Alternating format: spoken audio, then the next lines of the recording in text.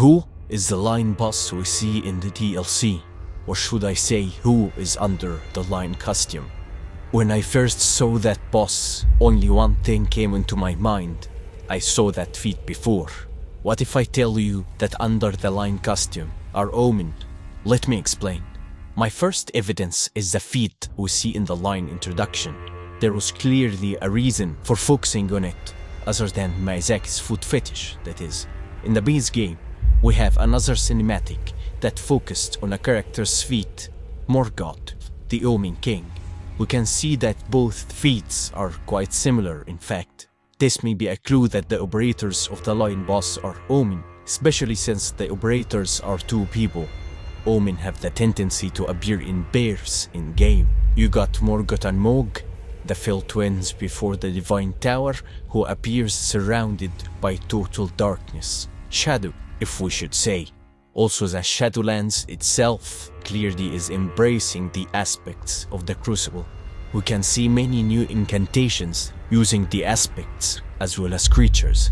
We can see this in this shot, a misbegotten cleaver. And here, the Crucible lion appears as a statue, further proving its importance. This Hebo is using aspects of the Crucible incantation.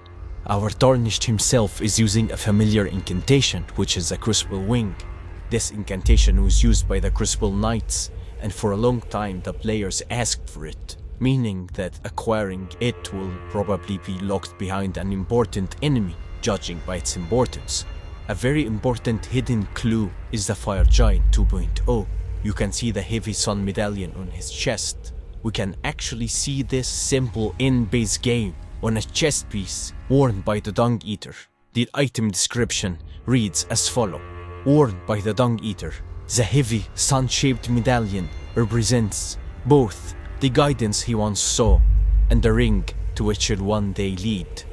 So this medallion represents the Omen, since the vision of Dung Eater was turning everyone into an Omen.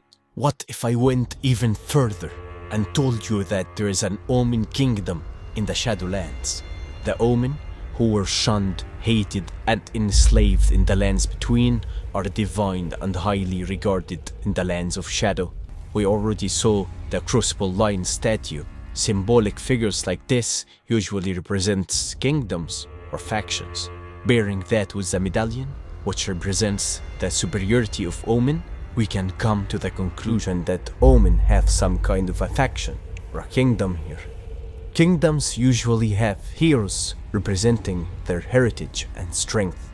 Omen wearing the hide of a Crucible lion would be the perfect fit. What if I also tell you that the purpose of real-life lion dances are very important for Omen? We can read here that the lion itself symbolizes power, strength, stability, and superiority. And again, lion dance is an important ritual in Chinese tradition, believed to bring good luck and drive away evil spirits. This is very important. We already know that the Omens are haunted by evil spirits in their nightmares. The Omen smirk mask description states that this visage is carved in the image of the evil spirits that haunt the Omen in their nightmares. In-game, at an Omen camp, we can see two Omen sleeping. One of them is clearly shown having nightmares because of those evil spirits. It would make the most sense for an Omen kingdom to have their symbol be the lion, and their champions perform lion dances, which would protect the kingdom against the evil spirits. While I was digging for more information about the lion dancer's identity, I came by this. The Omen shoulder plate in-game have this face carved on it. I may be hallucinating, but this looks like a lion to me. The Lion Guardian enemy is very close to the carving. The Lion Guardian also have horns on its head that have been cut off.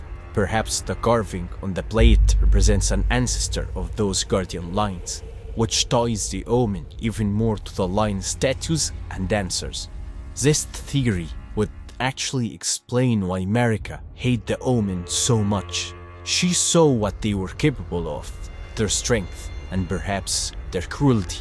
The Fire Giant 2.0 war machine, which have their symbol, is a terrifying machine.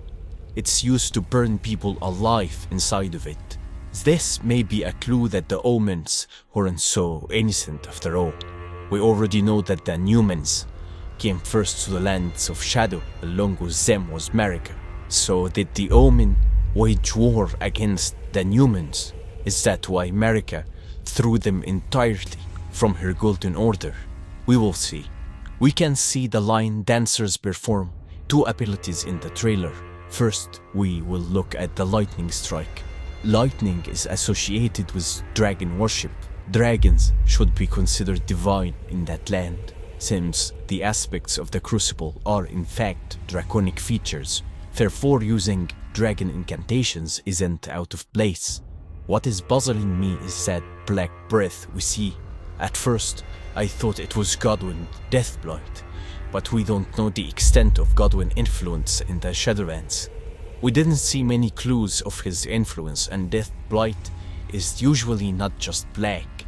This attack reminded me of the worm-faced breath attack, but we can see it's not just pitch black like the dancers. It's a combination of black and a brighter yellow, which is usually the color of Deathblight. We can see in-game that the omens have a black breath attack of their own, which is interesting. But again, it's not just a pitch black breath like the lion dancers, so maybe its newer form is a little different. We will see. Like and subscribe if you enjoyed, and tell me in the comments what you think. See you in the next video. Until then, farewell, fellow Tarnished.